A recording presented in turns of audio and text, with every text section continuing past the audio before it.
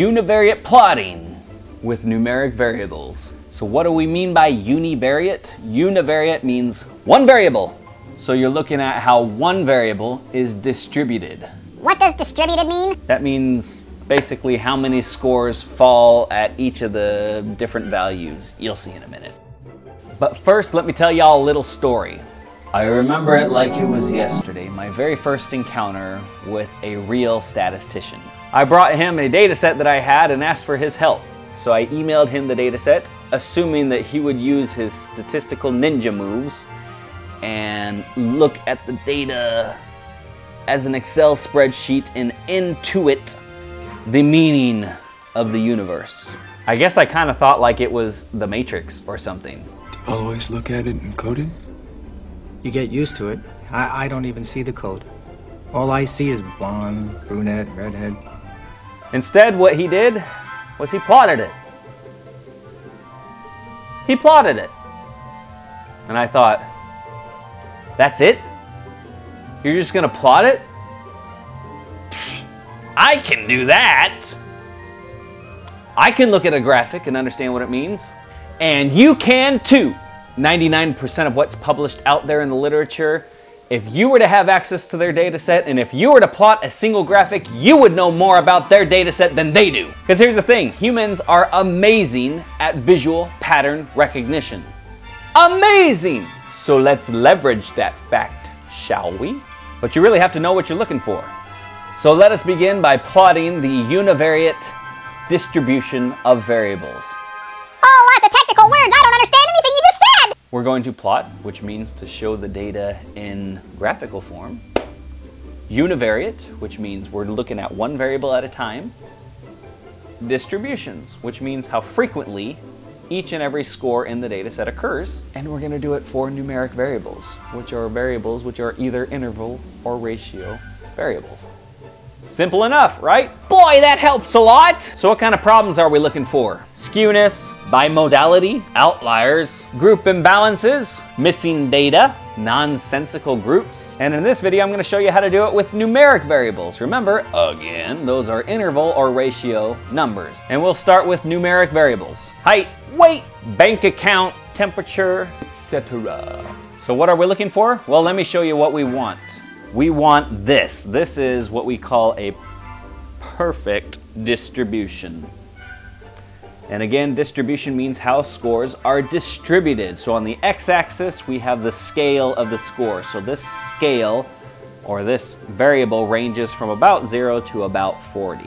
And the y-axis tells you the number of scores that fall in that particular region.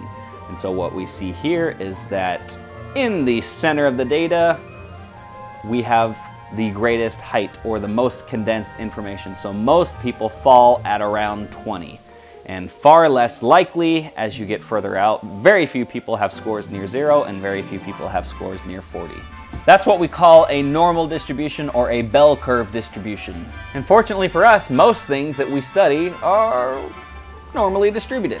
Height. How many people do you know that are over 8 feet tall? Yeah, that's what I thought. How many adults do you know that are less than 3 feet tall? Catch my drift? Now how many people do you know that are about 5'7"? Probably a whole lot. So we have a lot of people in the center, around 5'7"-ish, and then the further you get out, the less and less people you know that have those particular heights. Fortunately, most of the time, most variables are approximately normally distributed in most instances. But not all distributions are that pretty. Here we have an imperfect distribution that is close to normal but not quite perfect, and that happens and that's okay. But now we have a problem. This data set has what we call outliers, which are a small collection of data points that are way higher or way lower than the rest of the data set. It's as if they don't even belong to the original data set. So why do we care about outliers? Well, they may mess up our statistics. Let's say you're trying to compute the average income in a sample and you accidentally sample Bill Gates. Well, we have computed the mean of the sample, and it seems that on average, Americans are making $4.2 billion a year. That ain't right! And the problem is, those scores may not actually belong to the population you're trying to study. You might have thought you were measuring the height of 4th graders, but you accidentally get a couple of basketball players in there. Now, whatever conclusions you're going to try to make about those 4th graders is going to be off. The average height of 4th graders is 6 feet 3 inches. Yeah, right. Next problem is skewness, or skewiness. Some call it skewiness, others call it skewness. Okay, nobody but me calls it skewiness. So if it has some skewness, that means the distribution is not symmetric. It's leaning to one side or the other. And what that means is we are more likely to have a gradual pattern of outliers in a single direction.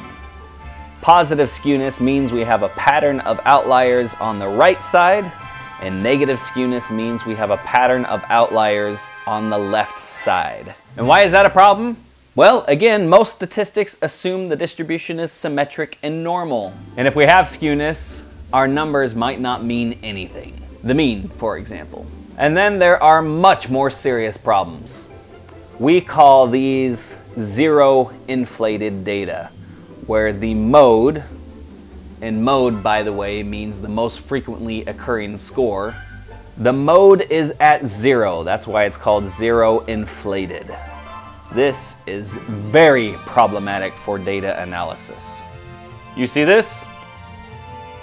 You'd better stop right now. The models exist to figure this sort of thing out, but they're super complicated. If you want to learn more, check out this video. And in those situations, it's not going to be okay to use mean-based statistics anymore. Computing the average of that guy, that ain't going to make sense. And of course, there are other problems. We call this bimodality, which means that we have 2 modes. And remember, the mode just means the densest part of the data set. So what is the mean here? I don't know. Good answer, and right you are. We don't know. And that's the problem. If you're trying to figure out the most likely score in a distribution like that, you're going to have a real hard time answering that question, aren't you? Or how about this one? 999 kids? Are you kidding me? Yikes! That poor mother. So what happened here? Well, some moron, when he was doing the data set, found a missing value, and instead of putting nothing, he decided, oh, I'm going to create a custom called code 999, which says this value was missing. And so what does the computer do? It treats that 999 as if it's a real value and saying that somebody has 999 kids. Holy cow! What do you think will happen to the statistics then? We computed the average of the sample, and the average number of kids born to a parent was 222. Uh-oh.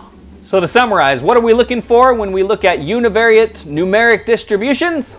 Outliers, skewness, zero-inflatedness, bimodality, and coding errors, like somebody saying that they have 999 kids. So we like normal symmetric distributions. We like bell-shaped distributions because most statistics that we use assume the distribution is normal. In psychology, how frequent are normal distributions? Well, Messeri, I think that's how you say his name, wrote an article called something like The Unicorn, the Normal Curve, and Other Improbable Creatures. Clever title, eh? And what he argued is that normal distributions are extremely rare in psychology. But I find his article a little misleading. Why? Because there are 2 questions you could ask about normality. Question number 1, does my distribution differ from a normal distribution? Question number 2, is my statistical procedure robust to non-normality? And what does that mean? All that means is if you do have non-normality, does it even care? Do your conclusions that you make based on your data set differ if you violate the assumption of normality? Well, that's an entirely different question. Well, it turns out that in psychology, most distributions deviate from normal, but they're also pretty robust, so it really doesn't matter. And once we start talking about modeling and the general linear model, we will talk about what we call a sensitivity analysis, which means you run the model 2 different ways, one where you treat it as if it's normal and one where you explicitly handle the non-normality and see if it actually makes a difference in the conclusions that you make. And one more thing, this drives me absolutely bonkers. It is very common in scientific articles to do what we call normality tests, where you Put your data through a number cruncher and ask the numbers whether your distribution differs significantly from normality. This is just ridiculous. Are you kidding me? Because again, it doesn't matter whether it differs from normality. What really matters is whether your data are robust to violations of normality. In addition, these tests are super sensitive to sample size. So you can compute a Shapiro-Wilks normality test, for example. And if your sample size is big enough, any minor deviation from a perfectly normal distribution, the test is gonna say, hey, you don't have normal data here, dude. You need to quit. Well, that's just false if you ask me. So can you detect a difference between normality and your distribution? Well, that's just a stupid question to ask. What a better question to ask is this violation of normality actually gonna make a difference? And it turns out that the answer to that question is different entirely. Thank you very much. Rant over. So with that, let us review our learning objectives for today. Understand why we plot data first. Understand what ideal looks like for numeric variable distributions. Understand what the following problems mean. Outliers, skewness, bimodality, zero-inflated, miscoded values. And understand how to identify each of them problems. Peace out.